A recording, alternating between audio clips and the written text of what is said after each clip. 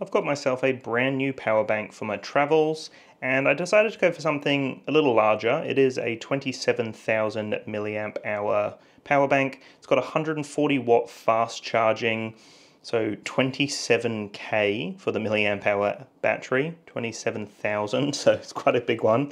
But I decided I wanted something quite big for my travels so I can charge up, you know, laptop, gaming console, little portable gaming console, phones and whatnot. So let's see what we get inside. Okay, very nice. So that would be the power bank right there. Oh, very cool. So it comes with a little pouch, which is something I was actually not expecting. So here's the little power bank, or the large power bank here. Definitely not a small one, let's not pretend. Love that. Love that glossy matte design. Large display actually.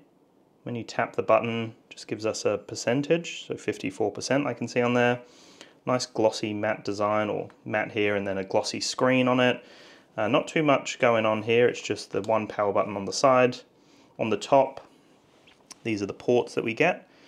So we get a fast charging 140 watt in and out. We've got a 45 watt out, so two USB-Cs as you can see there. And then we've got a USB-A with 18 watt. Very cool, love that. And then the little pouch comes with some paperwork, we don't need to look at that, but nice little breathable pouch, which I was not expecting. So you can put your power bank in there, put your cable in there. Comes with an included USB-C to USB-C cable. I did get myself actually some extra cables, but nice that it comes with one included. And then here's the kit itself. So let's charge up this little remote controller here. So I'm going to plug it in to the 140 watt. I don't believe this cable will be able to do the job we're looking for, but regardless, we will try it.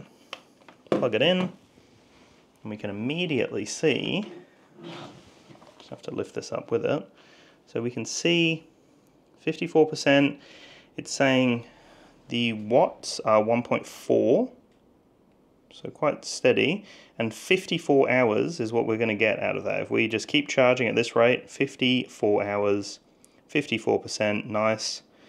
It's at 1.3 now. So we just power on the controller. Let's see if that adjusts anything at all. Doesn't look like it is.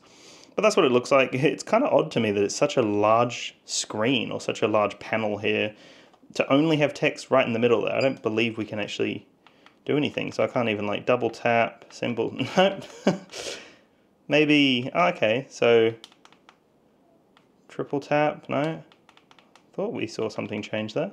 There we go, got some sort of different display. Anyway, quite a large panel there, like I said, for the display that we're getting. But simple, does the job. As you unplug, everything else disappears and it just gives you a percentage.